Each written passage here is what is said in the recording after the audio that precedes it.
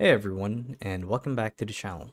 So in today's video, I'll be teaching you guys how to properly add products to a drop-down menu in your Shopify store online from scratch. So without further ado, let's dive right in.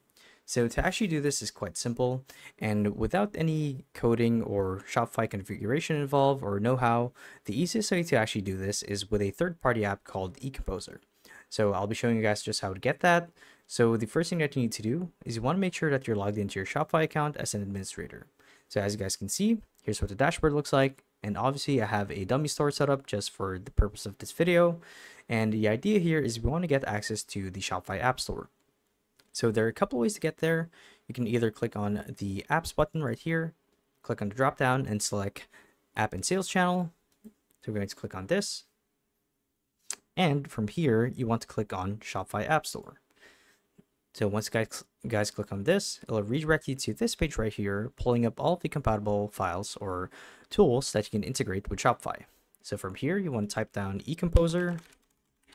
So here we are. I actually already have this installed, so it's this one here.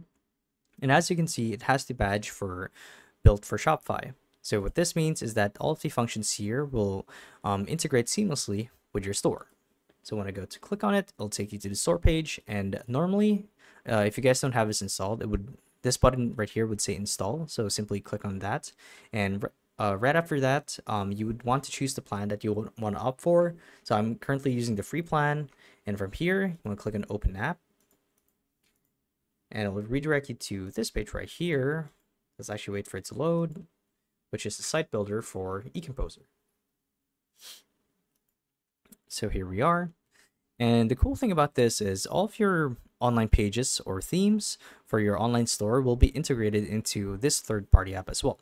So from here, you want to click on start building, or normally your themes or your stores would be listed here if you have one already created.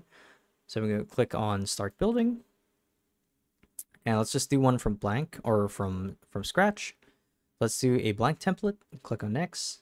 Give your page a title. So let's do store page, for example. And we're going to choose theme, and by default it's set to dawn. Click on start building, and it'll pull up the window for where you can create your page. So from here, you guys would want to add a new section.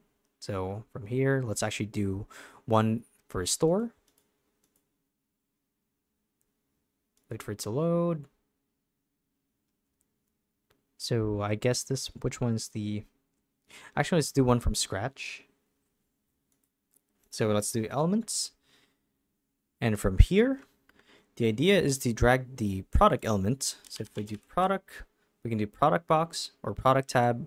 So either way is really fine. So let's do product box, for example. Drag this here to this element. And here you actually get to configure how you want this to come out. So for content, you can choose, you can add a picture to it, or you can use a preset or whatever.